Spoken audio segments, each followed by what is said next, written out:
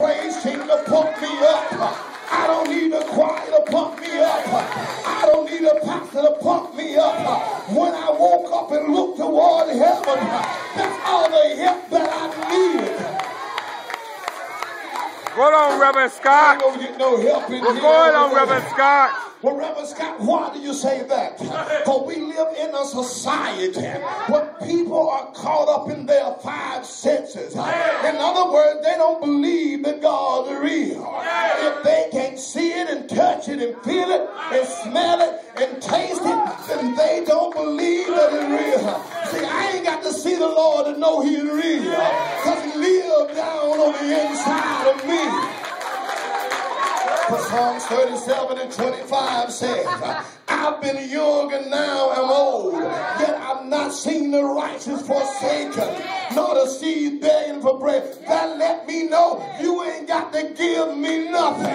For I got a God that sits high and looks low, and He will supply all of my needs according to His riches and glory. I wish I had a praying church in here. For verse 23 and 24 says, the steps of a good man, that can mean a good man or a good woman, are ordered by the Lord, and He delight in their way. Yeah. Though he fall, he should not utterly cast down, for the Lord uphold him with His hand. In other words, God is not going to let you fall. As long as you are in His hand, as long as you are in His will, you go head on. You got to understand, in order to move God, you got to be able to praise God. Not only praise God, you got to worship Him in spirit and in truth. For verse 26 says, He is ever merciful and leaneth, and His seed is blessed. When I know that I'm the seed of God, I know I'm blessed in my going, I'm blessed in my coming, and you don't never give me a dime, I'm still blessed. Why do you say that? Well, because the earth is the Lord and the fullness thereof, and they that dwell therein. Going on now. Glory. For verse 28 says, for the Lord loveth judgment, and forsaken not His saints. They are preserved forever, but the seed of the wicked shall be cut off. So keep on holding your dollars. Keep on holding your nickel dollars. Because you're going to need them sooner or later. But my God loves a joyful. Yes. Going on. A just cheerful giver. For St. Luke, I'm preaching.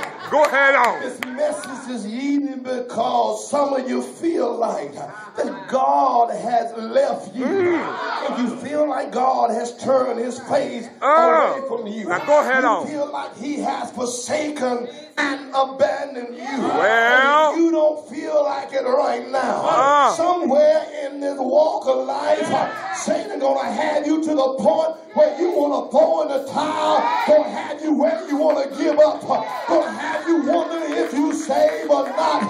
Can I just add, you need to let that devil know, for God I live, and for God I die. That's all right. But you always got to remember what Hebrews 13 and 5 said. For the Lord, He has said, I will never leave thee or forsake thee. If my wife walk off and leave me, God said He'll never leave me. If my children leave me, God said He'll leave me. Go ahead on. If Ebenzer leave me, God said He'll never leave me. I know with God, He can do everything. But fail. I'm in this. I'm the prayer. I wish I had a witness in it. My God is able. That's all right. Some of you this evening, you have been running for Jesus for a long time. And you're at the point you're tired. You said, Reb, I'm tired of doing all I can. And it's just seemed like that nobody else don't want to do nothing.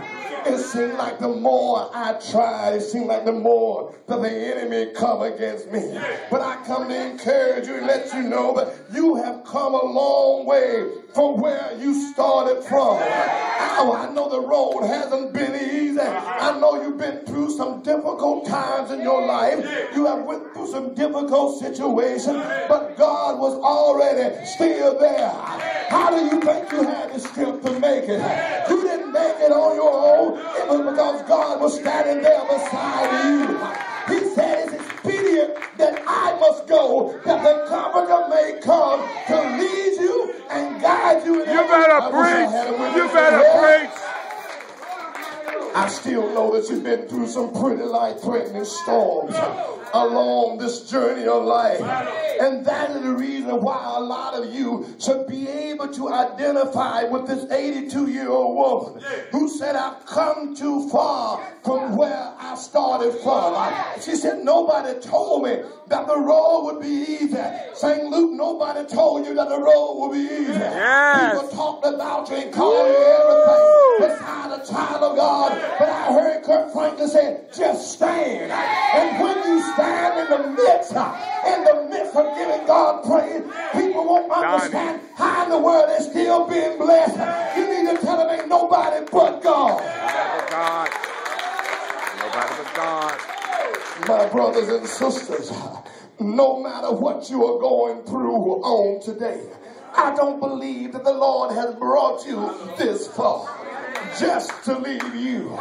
For the Bible declares in the book of Exodus, we saw the children of Israel being led out of the Egyptian bondage into the land of milk and honey, better known as the promised land. For Pharaoh had placed such a grievous bondage upon them that they cried out to the Lord for deliverance. Day in and day out, they are calling to the name of the Lord. And there are many of you right now been laid on your midnight bed of affliction, and you calling on the name of the Lord. God, I need you right now. Even though you feel like he has not heard you cry, he told me to tell you he already heard you cry, and he said your help is already on the way. Oh, Brother Pharaoh thought he had these Egyptians, but God sent a man by the name of Moses to deliver them from their bondage and to lead them out of slavery and servitude. For God said, I'm sick and tired of you beating my people. I'm sick and tired of you mistreating my people. So I'm going to send Moses, somebody to lead you out. But even the devil got into Moses. Look at here, Moses. You know you can't talk. You know a stuttering box. But how many of you know we serve an all-time God?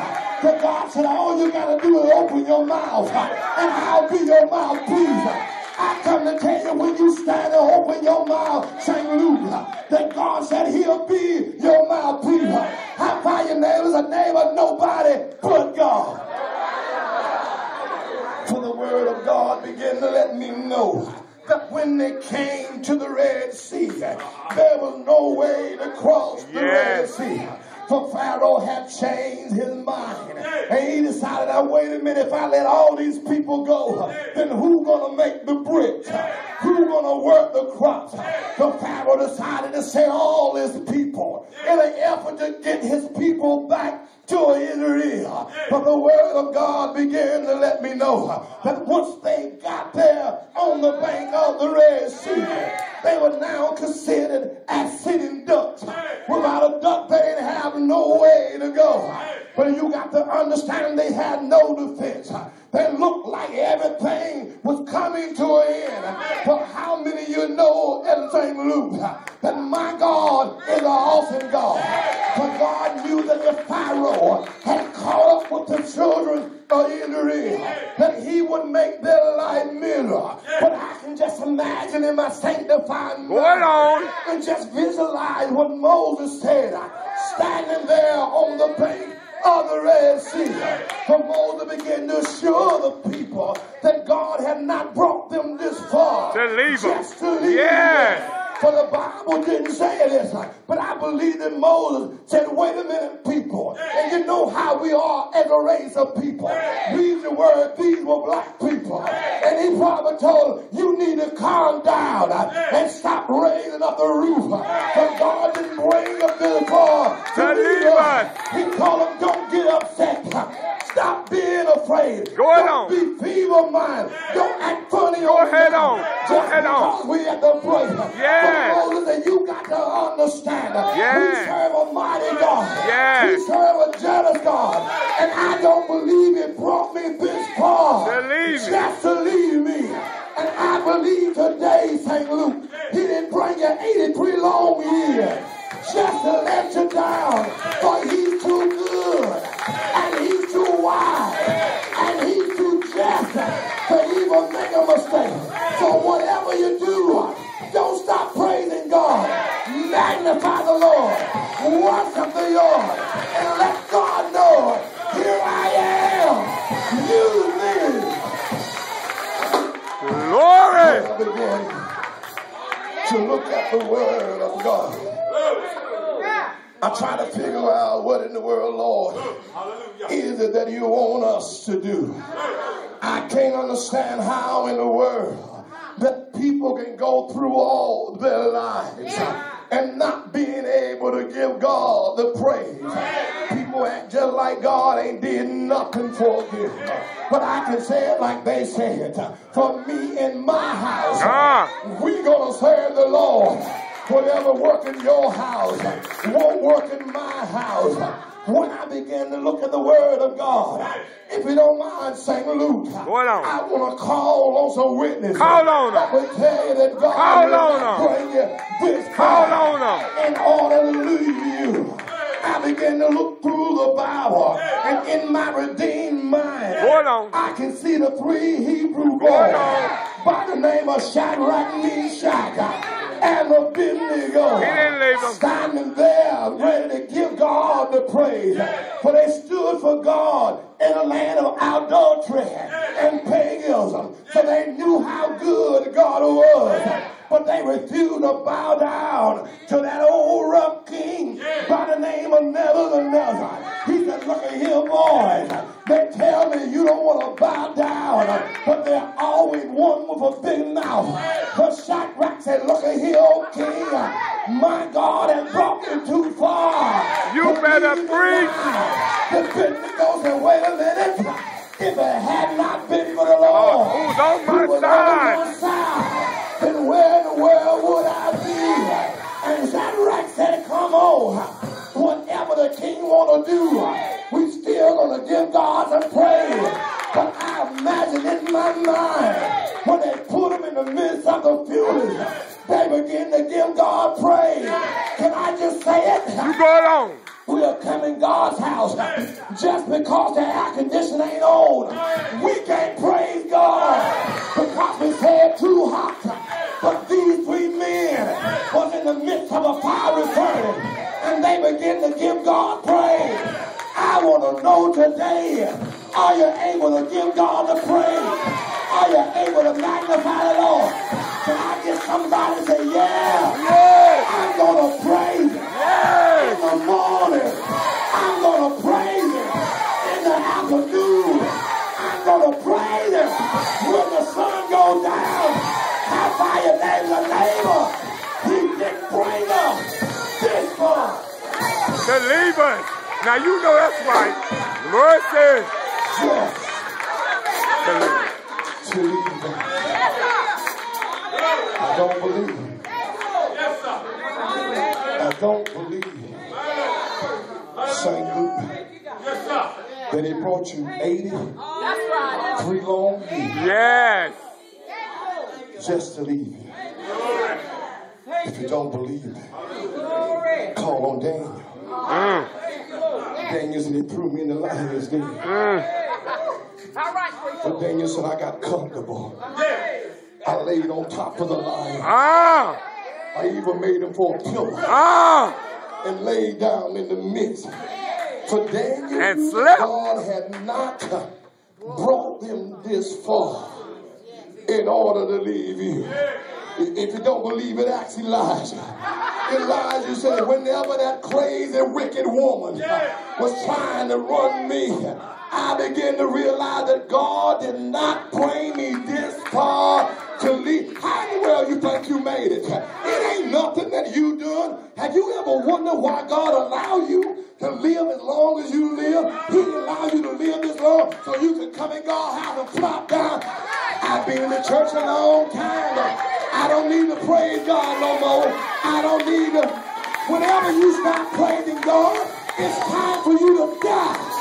Come on here. It's time. The Bible said that Elijah had so much power in his bones that they threw a dead body in the grave. That's the way we ought to be. We ought to have enough fire in our bones when we walk by somebody. They're already healed. They're already blessed. They're already set. Glory! Glory! That's right. 83 years. Yes. And you ain't got no fire shut up in your Yes.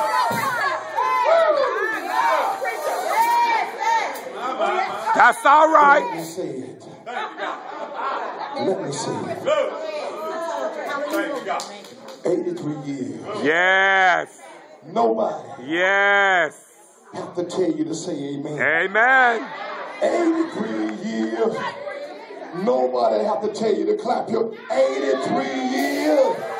Ain't nobody got to tell you nothing. All you got to say is show me where they lay. The Bible said a firm prayers of the righteous man availeth much. But what happened when all of us get together? Oh, what a party we ought to have. I'm going to leave y'all alone. Minister Dunn told me to act like I was at Ebenezer. Excuse me. Go ahead on. I'm acting. Well, that's all right.